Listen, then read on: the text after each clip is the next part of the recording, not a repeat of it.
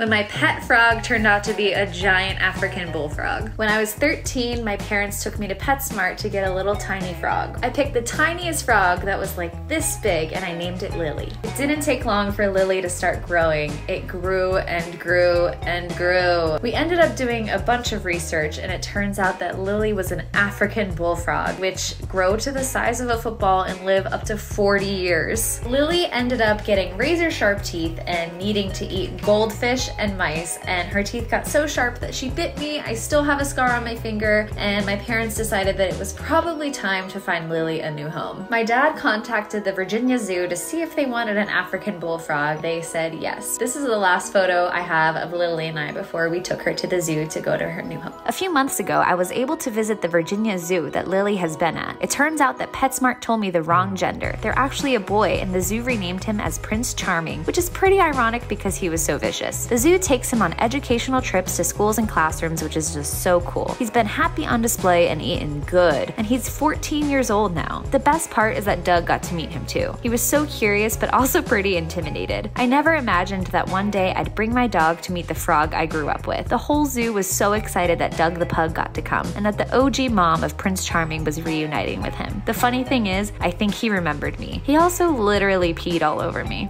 Follow me on here and Instagram to hear more fun animal stories.